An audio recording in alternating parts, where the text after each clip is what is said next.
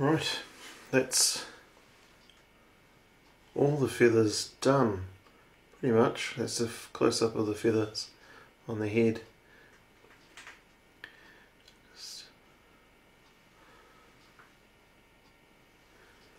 Now, I like to add the eye in now. I mean, it requires cutting in a hole in there and a bit of epoxy putty to fix the eye. I get the eyes from a taxidermy place, or there is a carving place that supplies things for birds, and the eyes look like this. It's come on a piece of card, all not bubble wrap, but shrink wrapped to it. These are the correct size for the wood pigeon. Wood pigeon eyes are red.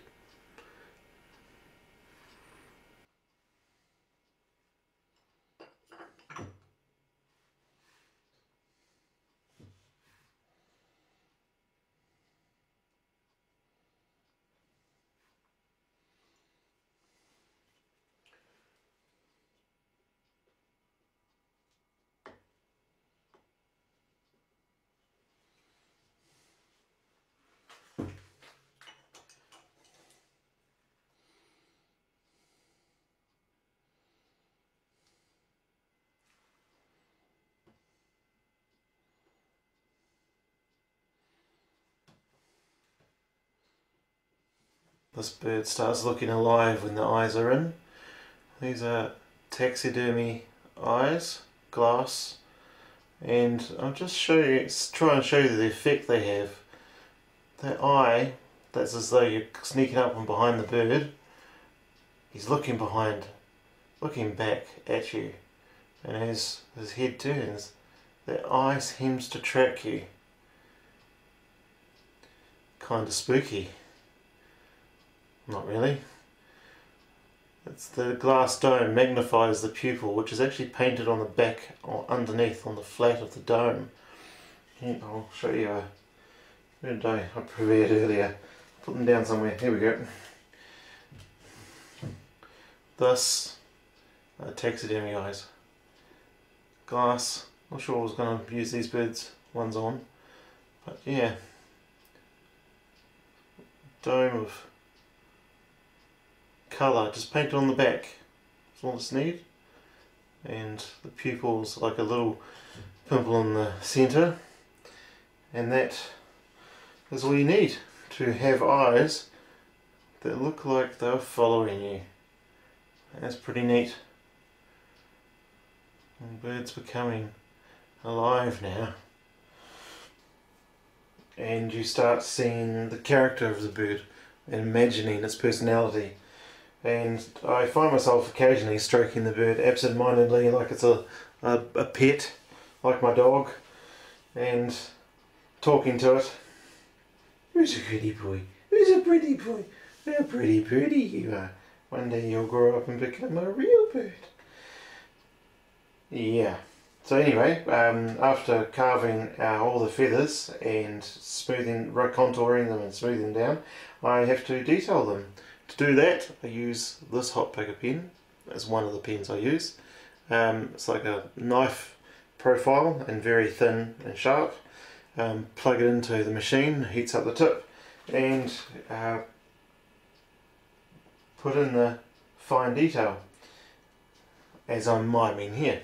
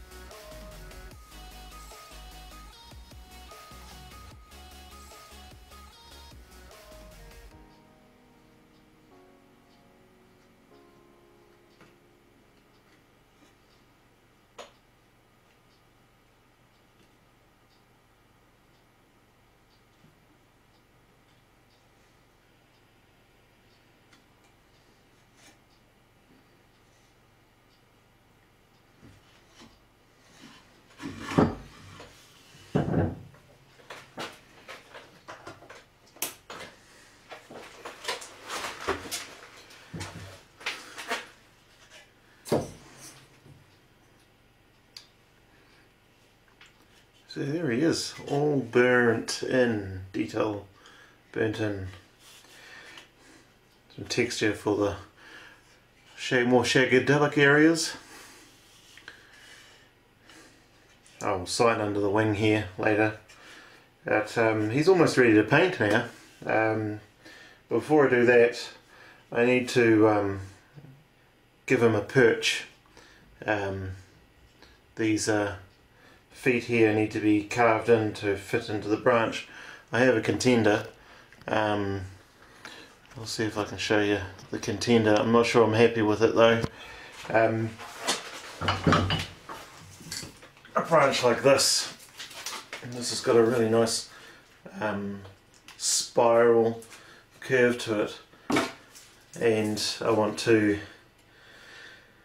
clean it up, take the bark off. Bugs live under the bark and continue to eat away at the thing if you don't do that, and moisture can sometimes build up under there and create a nice climate for bugs and things. So every branch I do, I use for a perch is cleaned up in that way, and sometimes on this one I think I'm actually going to saw off this stubby branch that's quite ugly and smooth it off just to create better lines, but keep some of these interesting twiddly bits to add some interest. But I'm not sure I'll be able to find an appropriate perch for the bird, but you can see there, I'll just use this as an example.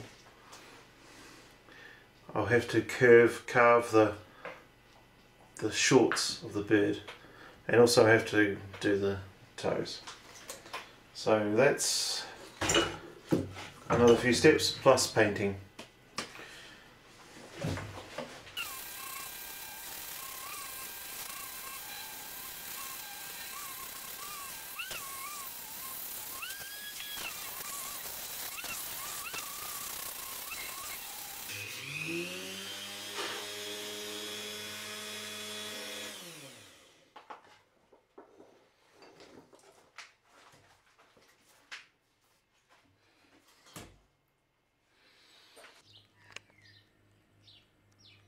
So there's the cleaned up branch mounted to the wall. I'm quite pleased with that, it looks pretty neat. It mounts to the wall with a wedge. I'll demonstrate. Here's the base where it is. I'll lift it off. And that wedge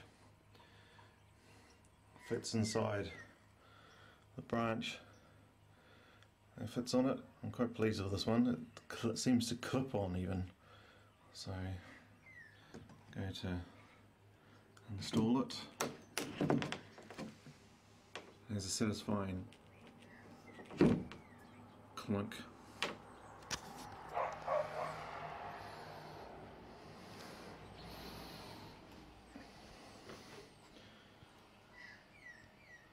There's the branch, and there's my doggy. Now back to the branch. The wood pigeon is going to sit like that. Oh, it's hard to aim and hold it up at the same time. Sit on the branch like that. I have to just carve in the bird so its feathers are fluffing over the branch, and maybe I can get away with not putting in the feet. It'll be, the feathers will be fluffing over the feet effect, which would be pretty neat. It is in the right pose for that, sort of content and well fed. So that's the next thing.